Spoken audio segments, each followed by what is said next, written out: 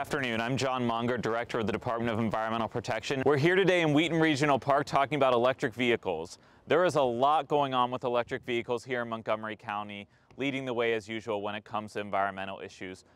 30% of the state's electric vehicles are right here in Montgomery County, and I want to say a very, very public thank you to Councilmember Glass and the entire County Council for their continual support of our programs to make sure that we're getting EVs out into the community as a big part of our climate action goals. So we're standing in front of both of our electric vehicles, and I'd love to hear from you, Councilmember. What are some of your favorite things about your EV?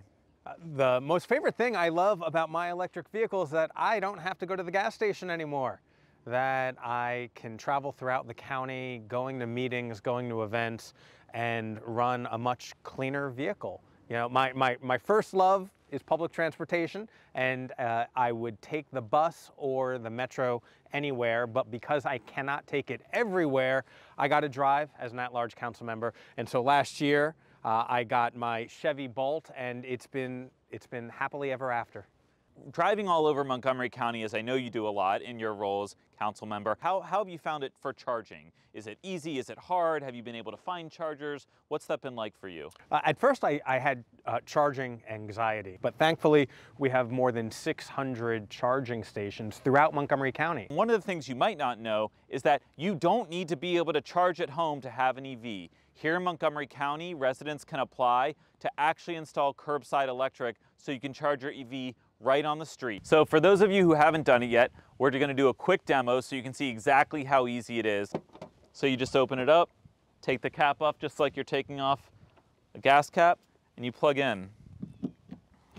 Easy as that. Go electric. It is great. We have charging stations throughout the county, and we have the infrastructure, and we're building more. And I know a lot of people are concerned about driving range and the anxiety therein, but there are hybrid, right? I think you know about hybrid plug-ins, and how's that working for you? Yep, great. So my car is actually a plug-in hybrid, meaning it can drive on all electric and it can run on gas. So allows you to travel long distances by gas when you're really away from the charging infrastructure. But frankly, all my daily driving is all electric because it can cover that too.